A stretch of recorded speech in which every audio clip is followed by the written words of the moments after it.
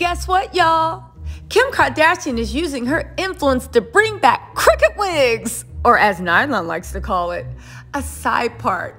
Y'all, will someone get north and tell her to take her mama's phone away? Kim Kardashian is in the middle of ain't nothing like a midlife crisis with a heavy side of heartbreak. I don't care what y'all say. If the way Kim hasn't been moving and planting stories don't lead you to believe that Pete broke up with her, I don't know what has. This is actually getting sad and somebody needs to help her. But who? Kris is busy babysitting Khloe because she's afraid Khloe is going to open her window and let Tristan creep in. And before you know it, Tristan's going to have Khloe, the surrogate, and another woman pregnant. He gonna get to his 7 children come hook or crook. And right now he's at what, 4? 3 more to go. Let's hope Khloe is in the top 3. But not even that, y'all. Let's sit here and think about it. Kim is literally trying to prove she's forever that girl feeding us diamond and pearls. The only thing is, girls, those are pop rocks and ring candy. Get out of here, Kim. Y'all, she's even planning fake articles. And on top of it, wait, pause. Future Tisa here. Y'all, what? Kim has done so much work to her face. She looks like Melania Trump right there. Now, don't get me wrong. Melania Trump is a girl, but isn't Melania Trump like 65, 68 years old? Who is this slightly Eurasian looking woman staring back at me?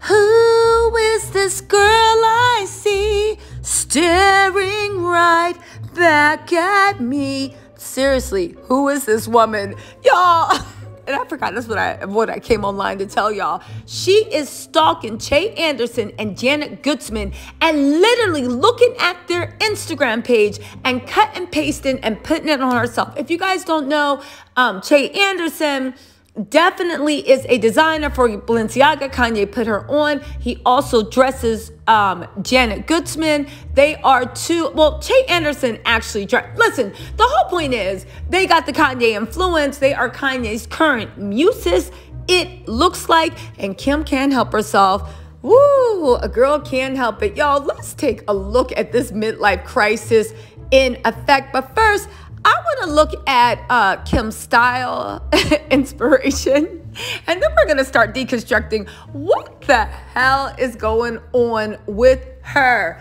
Y'all, who knew a midlife crisis would be so amusing? All you needed was a crusty wig, some crunchy sock dude that dumped you, and 2 hotter, cuter girls that dress better than you. Let's get into this. But before we do, hit that like button and subscribe. Y'all know I'm trying to get to 100,000. I'm almost there. If you are a returning viewer, I would appreciate it. But anyway, let's get into this mess. All right, first let's start with this Nylon article that clearly looks like somebody paid for it. Kris Jenner, I want to see your accounts receivable and your accounts payable because something thinks it's Kim Kardashian Media Incorporated. Anyway, Kim Kardashian is using her influence to bring the side part back. First of all, when did the side part ever leave? Second of all, are all these publications fooled into thinking Kim's not wearing a little straw, hay rag, whatever you got, mop plopped on her head, where she literally took a Sharpie marker and drew in the roots? Kim's had the same length roots since she got her hair dyed. Can we stop with this? But also with the side part. Ladies and gentlemen, let's take a look at the side part.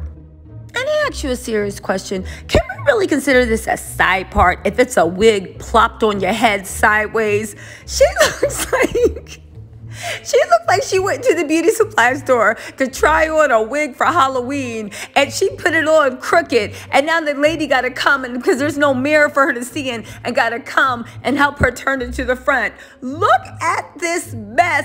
She don't even got it. It's not even melted. The glue's not melted. She literally lifted. Look. Y'all, you can literally see where her cap is. I can't.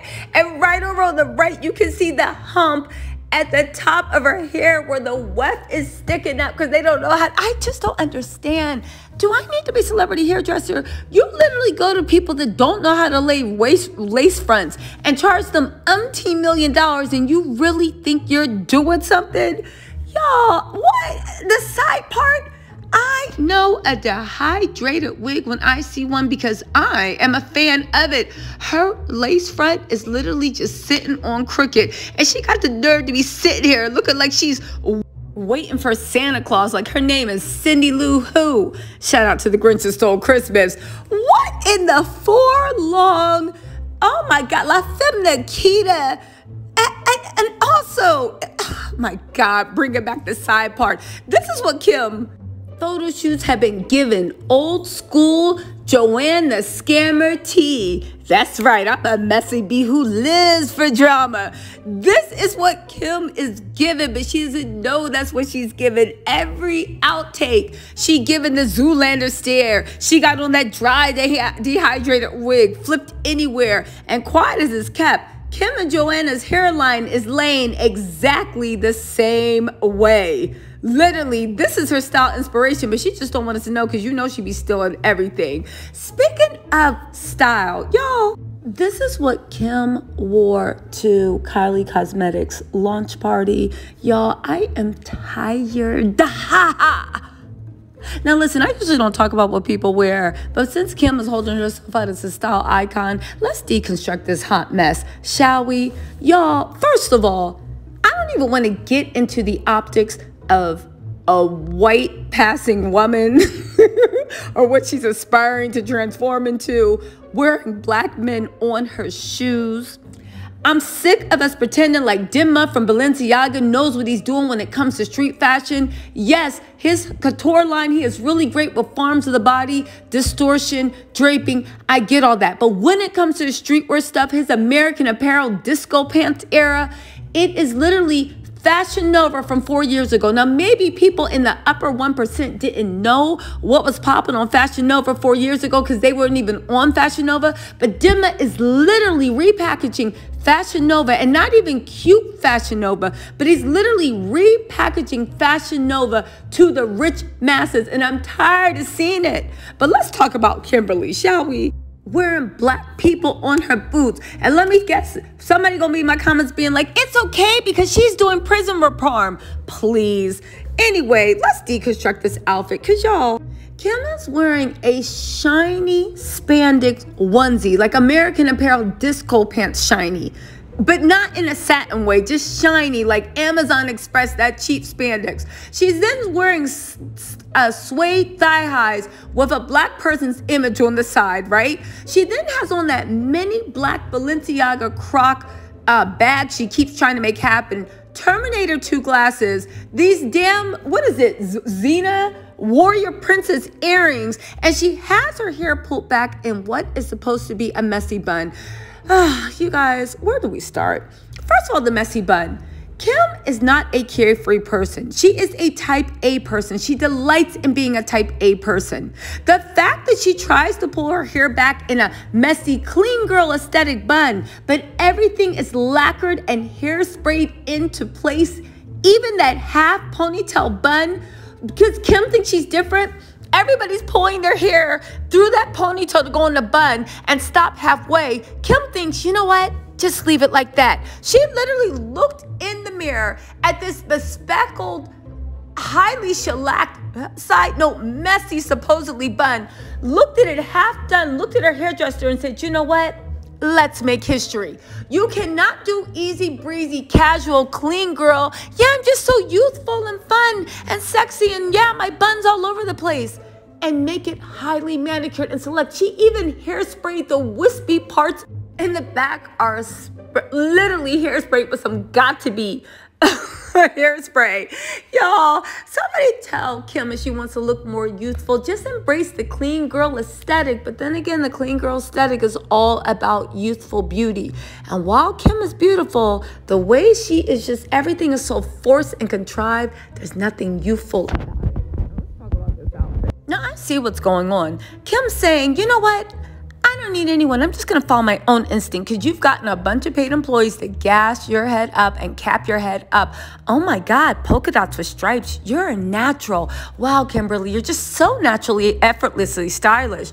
You know what this reminds me of? Do y'all remember when everybody goes through a phase in their life like this, where for a good 6 months, maybe a year, you are going out almost every night of the week. And what's more, you're in high demand. Everybody is having a party. Once you're at all the lounges, you are doing it. But the only thing is, you have to go to some parties and you're like, you know what? I don't even feel like this. And all your friends are buying outfits and you're like, man, I ain't buying anything for that. I'm just going to shop out of my closet. Just hear me out, y'all. So you put on stuff out your closet. You put on a black unitard that don't really match the black suede boots with the black bag. It's like 18 different shades of black you wearing.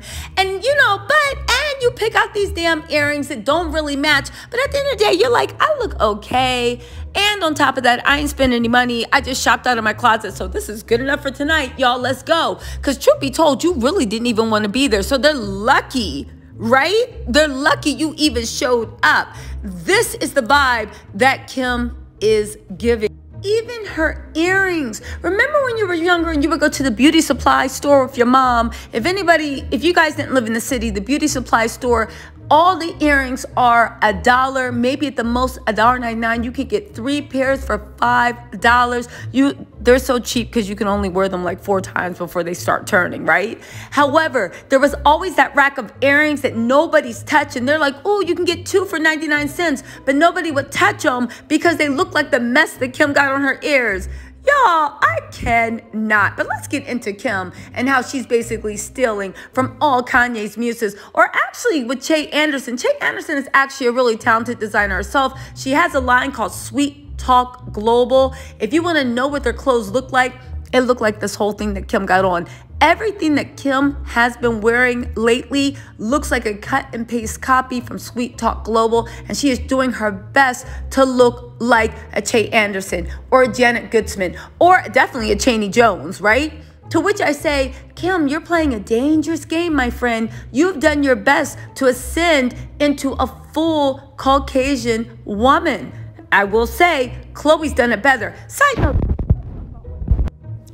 It has not escaped my attention, nor have I failed to notice, that Kim has completely cut and paste Khloe's style. Well, a corny version of Khloe's style, because say what you want, Khloe could always dress. She's literally glommed and she's trying to take Khloe's style. Khloe's too heartbroken about Tristan to notice, but lucky for Khloe, Kim don't have the style or the foresight to pull it off. But anyway, back to Kim stealing Sweet Talk Global, Janet Goodsman, of course, Chaney Jones' style. Look at this mess. Even the swimsuit, everything about it, the whole, I mean, I gotta tell you, I find it offensive that Kim pulls on cultural standards of beauty, even morphing into the body types, the style, everything of women, and then just shirking it when it's done. You might not find anything wrong with it. I actually do. I'm not going to get into a whole cultural anthropology and, erotic colonization. What do y'all think it is? Vote 1 for MidLife Crisis. Vote 2 for Heartbreak. Vote 3 in the comment section for MidLife Crisis and Heartbreak. And vote 4 for for a tacky person with no style going through a midlife crisis and going through a heartbreak by being publicly dumped and humiliated by a 28-year-old man. Y'all, let me know what you think in the comments. And I will talk to you later. Bye.